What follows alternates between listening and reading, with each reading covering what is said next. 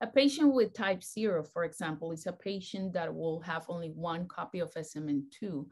And those patients are born extremely, extremely weak. So if you have a newborn that is born right away with extreme weakness, with contractures of the joints, with fasciculations, that is this little tongue movement, the patient may not have reflexes already, deep tendon reflexes, and the patient requires breathing and feeding support right away, that's a type 0. That's somebody that you have to think about SMA type 0.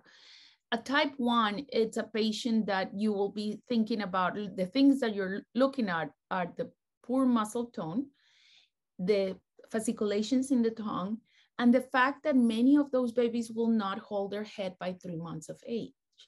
So by 3 months, most babies will be holding their head upright without, without any support.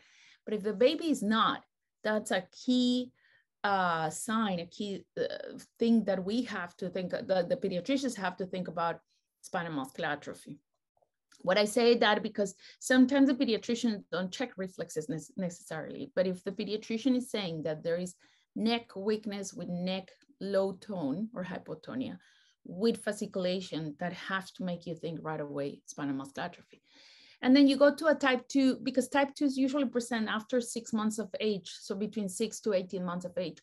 Those kids are the typical presentation that I have had over the years, is my baby was doing everything perfect, but when it got to the time to stand up and walk, did not happen.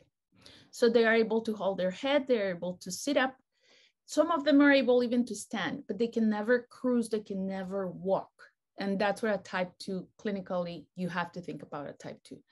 A type 3 is a patient that walks. So it may be diagnosed extremely late because it happens after 18 months of age, but usually they get diagnosed after 8, 10, 15 years of age. And it's a patient that presents with progressive muscle weakness. So falls, clumsiness, and difficulties ambulating is the main thing. So there are those key things for each type that I think that pediatricians still have to think about.